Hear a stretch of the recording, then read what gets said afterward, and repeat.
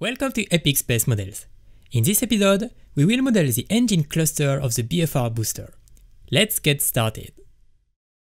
The BFR is a massive rocket, so massive that it has 31 Raptor engines on its first stage. And because these engines has to be tightly packed together, I first start by creating a drawing with the layout of the 31 engine and the footprint of all the rocket nozzle. And I use it to make sure that I don't have two rocket nozzle overlapping, because this would basically make the model impossible to put together.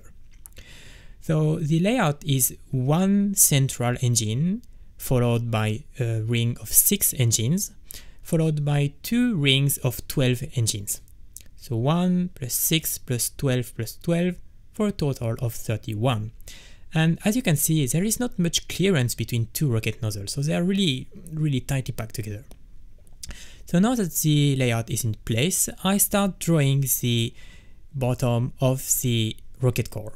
So as you can see, these 3 rings are offsetted along the vertical axis.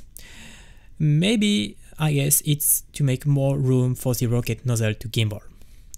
So the engines themselves are reused from the upper stage, I mean the actual spaceship.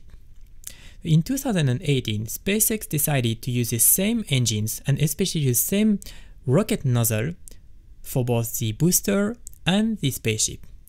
It's mainly to save on development cost. So because we already created a model of the engines when we modeled the spaceship, we can reuse this model as it is and just copy paste it in the model of the engine cluster of the booster. So this saves on modeling time. So for each ring of engine, I place one engine on each ring, and then I use the circular pattern command to create the remaining engines of the ring.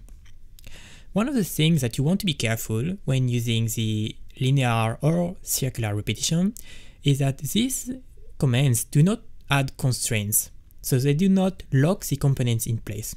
So if you don't add like group constraints to lock all the engines in place together, your engines will be somehow free floating in your 3D model, and you might move one engine out of place without even realizing it. So now that we have the 31 engines in place, I keep working on the design of the rocket core for the bottom plate where the engines are mounted. And what I'm doing now is to carve the inside of the mount plate so that I have a constant thickness for both the outer ring, middle ring, and inner ring and central engine. So the next thing that I'm doing is to check for interferences.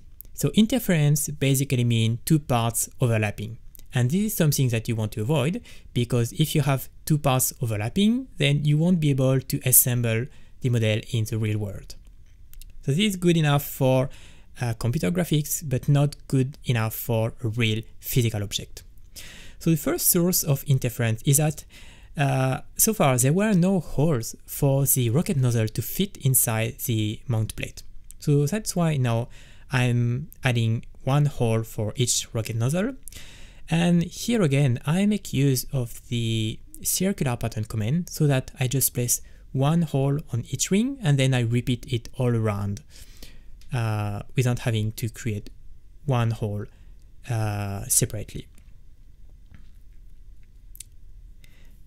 So this should significantly reduce the number of interferences, but we still have parts overlapping. And what's happening now is that the LEDs of the middle ring are overlapping slightly with the mount plate of the engines. So yeah, you could solve this problem during the assembly process by trimming the LEDs, but it's really tedious work. I mean, I've done it. I don't want to do it again because it's really time consuming. So you do want to fix this problem during the modeling phase. So to remove this interference, the easiest way to do it is to modify slightly the shape of the mount plate and, for example, the size of the fillet to make a little bit more room for the lights. And now we are clear from interferences. So now that we have solved the problem of parts overlapping, we can go on to the next steps, which is adding a kind of circular section to create the core of the booster. And by adding this new structure, we create new interferences. So what's happening now is that on the outer ring, the LEDs of the engines are slightly overlapping with the hull, means the wall of the rocket core. So to remove this interference, I add a small notch in the wall, which is not visible from the outside, so it does not change the aesthetic of the model, but it just makes a bit more room for the LED to fit. So now that we have our cluster of 31 engines and we have checked for interferences, we can keep drawing the rest of this part of the rocket and add these 3 fins. So I'm not sure about the purpose of these fins. Maybe they have some aerodynamic purpose, or maybe they are kinds of tabs so that the clamps on the launch mount can grab the rocket and lock it in position when it comes back and lands on the launch mount. So when you're drawing fins, the easiest way to do is to first draw it from the side, then draw it from the front, and you take a Boolean operation of the 2 volumes to get the shape that you want. And here again, since the 3 fins have the same shape, I use a circular pattern to create the 2 remaining fins from the shape of the first one. And once it's done, I merge the fins with the rocket cores and add some nice fillets at the connection between the fin and the circular section. Next, what I'm doing is to segment the rocket core. So I don't need to do that to 3D print it, but I need to segment this part to make it easier to assemble.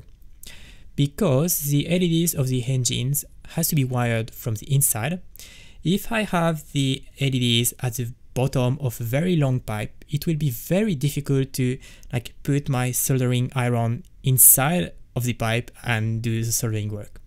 So to make this work easier to do, I segment the pipe maybe 2 centimeters away from the mount plate so that I have very shallow wall around the LEDs, and this makes the soldering work way easier. And of course, each time you have to mate several parts, you need to add some internal structure as a mating interface. And of course, you have to get the clearance right so that it's tight enough so that the parts don't come loose, but it's loose enough so that you can actually mate the parts. And finally, since this is the place where the control board will be, I create a mount plate for the control board.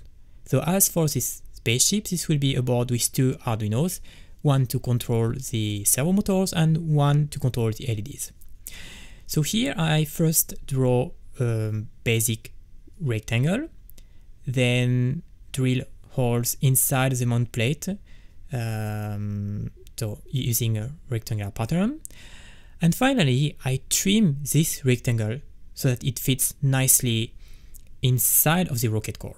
And to do that, I create a patch that has the same shape as the inner wall of the rocket core, and I use this patch to trim the rectangle to the right shape. And finally, I merge the mount plate with the rocket core and add some chamfer at the interface. And we're done. Feel free to share this video and don't forget to subscribe so that you don't miss future episodes.